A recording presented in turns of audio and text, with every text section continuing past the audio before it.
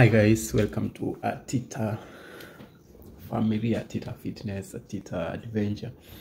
Yeah, so today, before I go there, if you're new here, kindly consider subscribing to this channel, share, comment, and thank you.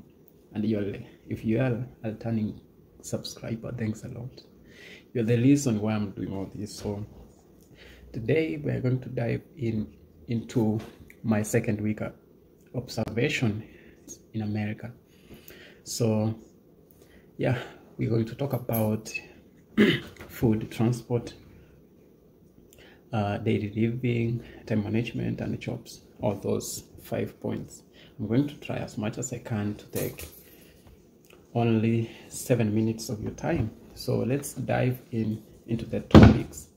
I'm sorry if I'm looking down a lot. I'm sorry about that. I'm trying to read the points that I load here. So yeah, let's talk about food. My observation is that Americans are more diverse when it comes to food compared to us in Africa, where we are used to our local food. Here you can find all types of food depending on the number of people are living there from all kind of states or like continents. Yeah, we have where I live right now, we have a lot of Chinese food, we have Mexican food, American food, Spanish food, we have Italian food. So there are a lot of varieties of food. So if you're coming here, for sure, don't worry about like what are you going to eat. They have a lot of varieties of food.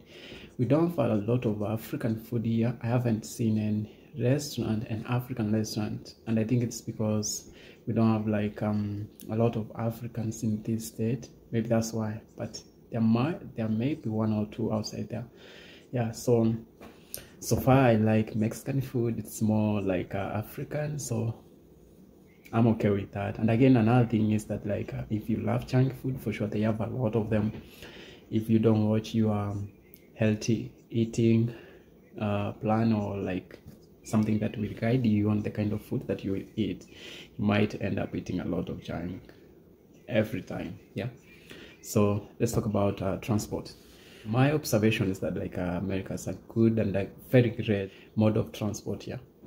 They don't have like traffic congestions. People drive very well, carefree, and they follow traffic lights and the traffic rules very well. Roads are very well maintained. Yeah. The one thing that is so impressive about them, they have a lot of cars. You find a family of 2 people, but they have like 4 cars or 5. But there are no traffic congestions like the ones that we have, and we have just few people who have cars outside there, but we have a lot of traffic. I think it's because of the poor maintenance of our roads and the way they are made. Here, roads are very well maintained and very well structured systematically. Let's talk about daily living. Daily living, I want to talk about how people interact with each other. I think they're more cold here, and we are more hyper. Yeah, we talk whenever we want. If you want to make noise on the street, you can do that. If you want to do whatever you want, comment on someone's business, someone who is working there, you can do it. But here, I think people are cold and they mind their business. People are focused on their own business mostly. As much as we have a few people who maybe, but I think a good number of them, they just mind their business. They do whatever they want to do. Yeah. Yeah. What else? Daily living. I think we are more of like greeting each other. We do that a lot in Africa. Yeah, it doesn't happen a lot. But again, people here appreciate a lot. Like even if you do anything small, they're like, thank you. They say that a lot. And for us, we just assume, we think that like it's normal. Someone giving you, telling you, oh, you've dropped a pen or something, you go pick it without even saying thanks or anything like that. So that's the difference here. And they eat varieties of food. They do different activities. They have a lot of creative activities, especially on the weekends. Yeah, which we don't.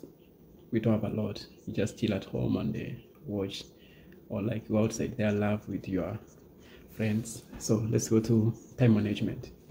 I think Americans have a very nice system of time management. If someone says that they are going to be there in 10 minutes or 20 minutes, they mean that they will be less or before, like after or before, maybe of 1 minute or 2 minutes. Wanaweza fika mapema or wafike late kidogo for only maybe 1 minute or 2.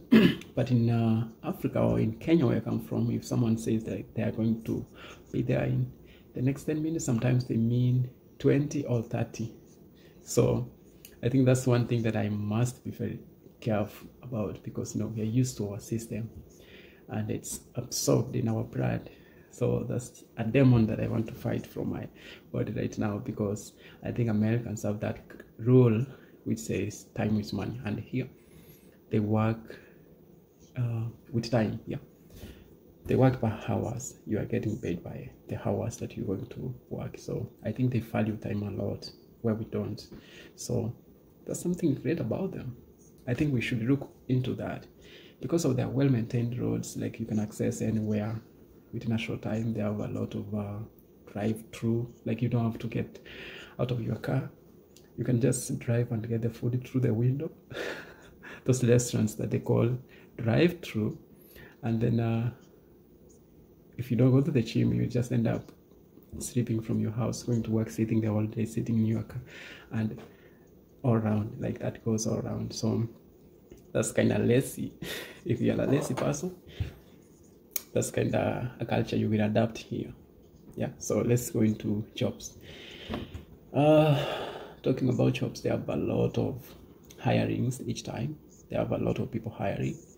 They have a lot of jobs. They when you're driving around, you will be seeing signs saying that we are hiring, we are looking for employees.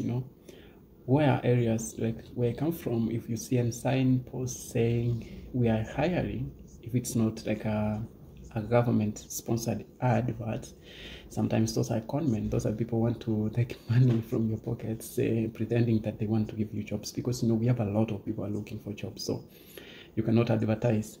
Just look for your family member or like a friend who wants to work, because we have a lot of unemployed people.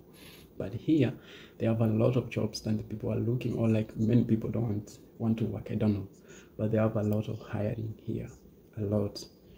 And the good thing I like about them is they have a minimum wage pay, where you like the government has set laws that like the minimum amount that someone is supposed to be paid if they are working in your company, it's the amount. So because the government cares about their own people, and they know that these people are paying bills, these people are going to pay taxes and all. Where areas where I come from, like, the government doesn't care.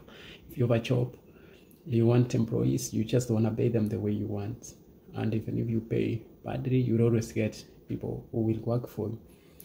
Again, people don't pay taxes. I think in Kenya, almost like 20% of the people are the ones who pay taxes, and those are the people who have like high jobs or like businesses. Yeah, but these other people, most of them, they don't. I think 12%, but here I think it's 90%.